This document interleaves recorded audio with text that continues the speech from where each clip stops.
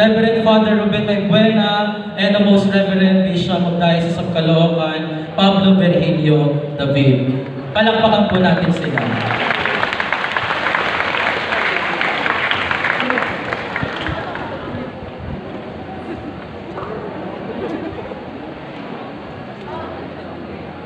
Ito po sa Father Silmon, sama na rin po kayo.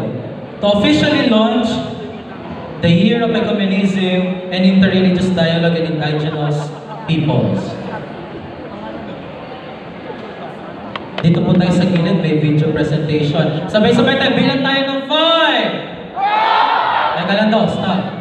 Okay, wait lang po, exercise muna po tayo. Joking lang. Hintayin natin.